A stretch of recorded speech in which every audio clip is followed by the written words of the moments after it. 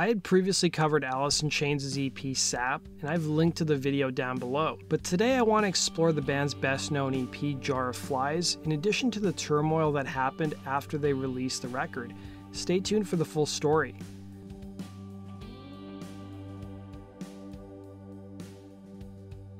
Alice in Chains spent the better part of 1993 on the road promoting their sophomore LP, Dirt. While the album was a huge success, selling over 6 million copies worldwide, it was also a tumultuous time for the group as original bassist Mike Starr was fired from the band in early 1993, and frontman Layne Staley's drug dependency grew worse. During the summer of 1993, the band was part of the traveling tour known as Lollapalooza, and it was during that tour guitarist Jerry Cantrell called up producer Tobi Wright to ask him to help the band record some new music. Wright asked if the band had written any music, and the guitarist claimed they had in fact written music, when in reality, they hadn't written anything new. Cantrell wouldn't admit this to Wright until they met in person in the studio in September of 1993. The band would assemble at London Bridge Studios, and the plan was to spend a week together and jam and see what the group came up with. According to the album's liner notes, the whole EP was written, recorded, and mixed over the course of just 5 days from September 17th to the 22nd, with the band and the production team working 14 to 18-hour days. According to producer Tobi Wright, the band was efficient in recording their parts, with him revealing to author David De Sola in the book Alice in Chains The Untold Story how most songs were recorded in 1 or 2 takes. One of the singles and standout tracks from the album was the song I Stay Away. The band would bring in a 4-piece orchestra to add strings to the track, and typically when an orchestra is brought in, they're given sheet music to play. But David Hill, who worked at London Bridge Studios but didn't work on the album, remembers seeing guitarist Jerry Cantrell show the orchestra what he wanted played, recalling to De Sola, "What I've learned from other sessions is that you have a conductor and everything is written out musically speaking on paper. I remember Jerry being fearless and going in there with a guitar in the main room where the orchestra was sitting and showing them the parts on his guitar and what he was hearing and what he wanted, which is not something you normally do because orchestra musicians usually don't work that way." I Stay Away was an important song for 2 other reasons. According to guitarist Jerry Cantrell, he would reveal it was the first song the band would write, with new bassist Mike Inez, saying in the band's 1999 Music Bank box set collection, that was the first time we'd written with Mike Inez, which makes this another special song. The whole Jar of Flies EP proved to both of us and the fans what a talented and valid part of the band Mike was. He plays the nastiest, darkest shit, but he's got the sweetest heart in the world, he'd say. While the band would release 2 music videos for the EP, one for No Excuses and one for I Stay Away, I Stay Away's video was particularly notable because it was entirely shot using stop-motion animation and it included the band members in puppet form. In fact, those puppets you see in the video are at display at the Rock and Roll Hall of Fame Museum in Cleveland, Ohio. According to Layne's mother, Nancy, it was around this time in Staley's life that he really got into claymation, and it was likely his idea to make the video. When it came time to record the song Don't Follow, the band brought in an older guy to record the harmonica parts, but he kept grunting, so the band didn't use his part and instead got a friend of Chris Cornell's to fill in. While not released as a single, the track Nutshell soon became one of Alice in Chains' best known and favorite songs among fans. Bassist Mike Inez would tell Revolver magazine that the track is the first song that comes to his mind when he thinks of Layne, revealing, "I think the number one for me is Nutshell. Layne was very honest with his songwriting, and in Nutshell, he really put everything in a nutshell for everybody. That song still gets me choked up whenever I play it. I get a little teary-eyed. And sometimes when we're doing the arena runs especially, they'll have some video footage of Layne, and I look and see me and Jerry and Sean looking the wrong way.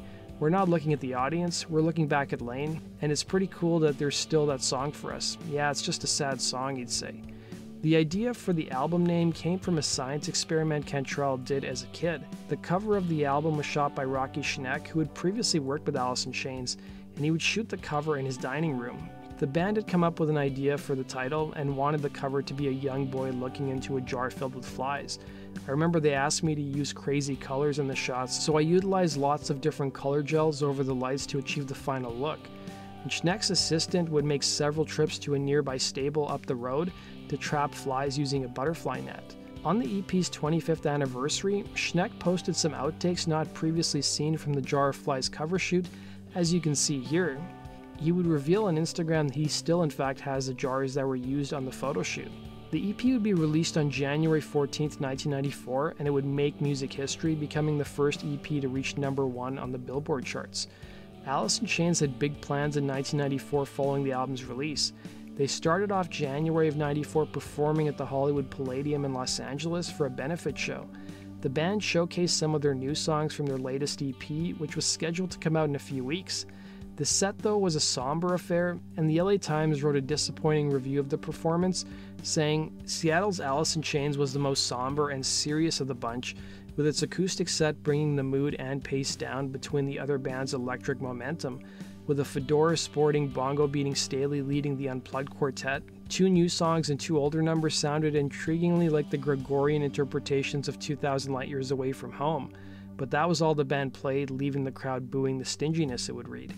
Following the success of Jar of Flies, which went triple platinum, the band planned a huge summer tour opening for Metallica, and even an appearance at Woodstock '94, which celebrated the 25th anniversary of the festival. Instead, the previous year's Dirt Tour would represent the last major tour the band would embark on with singer Layne Staley. His drug addiction had become all-consuming, and in the run-up to the band's planned summer tour, Staley made an appearance at the KISW Rockstock concert at Kitsap County Fairgrounds in late May of 1994, in which he appeared on stage with Tool to perform the song Opiate. According to the Seattle Post-Intelligencer, Layne looked sickly and wore ski masks to hide his face. According to Rolling Stone magazine, at the band's first rehearsal for the Metallica tour, Layne returned from a stint to rehab and showed up to practice high, while at the same time drummer Sean Kinney was struggling with alcohol. It was at that practice that Kinney and Cantrell vowed never to play with Layne again. Mike Inez would tell author Mark Yarm in the book Everybody Loves Our Town, "We had a meeting and it was really apparent that we shouldn't go on tour with Metallica. A poignant moment for me was after that meeting. It was raining outside and I was walking down the alleyway one way and Layne was walking the other way. I turned around and looked at Layne, and that's when I had a really big flash like, wow, we're not healthy here." The band's manager Susan Silver would release a statement that the band was withdrawing from the Metallica tour and their Woodstock appearance due to health issues with the band. The statement would also claim that Alice in Chains would head back into the studio in the fall of '94. Candlebox would end up picking up Alice in Chains' touring slots, and I've done a whole video on that, the link is down below. The band would break up for about 6 months, and Layne would try to kick his addiction and take up other musical projects, including Mad Season, with Pearl Jam's Mike McCready and Screaming Trees' Barrett Martin. I've done a whole video on that as well, the link is down below in the description box. Layne was also spotted around town performing with the group Second Coming, creating some controversy in the Alice in Chains camp, as questions started coming up as to why the band had cancelled their tour.